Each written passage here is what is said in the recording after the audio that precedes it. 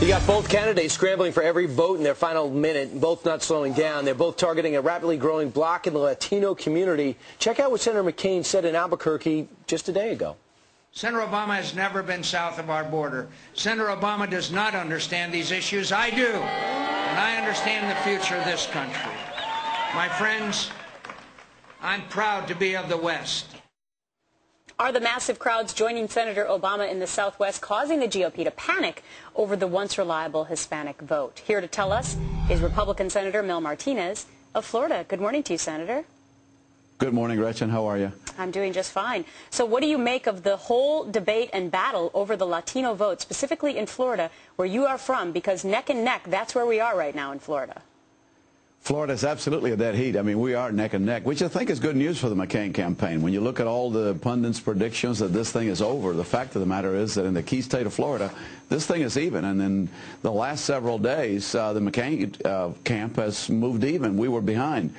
The Florida Hispanic vote is still voting in majority for McCain. The recent polls that I've seen show a majority of Florida Hispanics voting for McCain, which I think is a good thing. It's a good sign. I think that quote you had of Senator McCain is very telling. Barack Obama is against a free trade agreement with Colombia, misunderstanding our important relationship with that key ally in that region. He's never traveled in the region. He doesn't know much about it. And that is very, very important to Hispanics, not only in Florida but across the country, because most of us as immigrants to this nation, we still care about what we left behind. And so having someone at the White House who cares about the region, who understands it, I think is of importance. Right. So do you think this race is yet to be won right now? Do you think it's going to be won or lost in the next 9 days?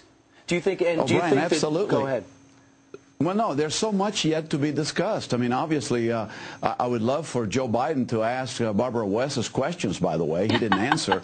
But that's, I mean, Barbara West, by the way, one of the most respected local reporters. I've known her for 20 years in this community. She's very well thought of. And he really should answer the question about wealth redistribution. That is something that I think speaks to Floridians. I think Floridians, you know, like most Americans, want to be fair with people, want to make sure that our country looks out after everyone. Right. However, wealth redistribution doesn't sit well, and that's just one of many issues that I think are still being discussed and fleshed out. Senator, I wanted to get your opinion on how that interview played out in Florida, since that is where you are a senator. We're up here in New York. We're just hearing about it. But how did it play out to Floridians? Well, it was in the local news only in the Orlando market, which is a very important market because it's in the I-4 corridor. And I think what it left all of us is wondering, why didn't he answer the question? I also thought, by the way, we saw a little bit of the arrogance of Joe Biden in suggesting to her, you know, where'd you get that question or whatever, who wrote it for you?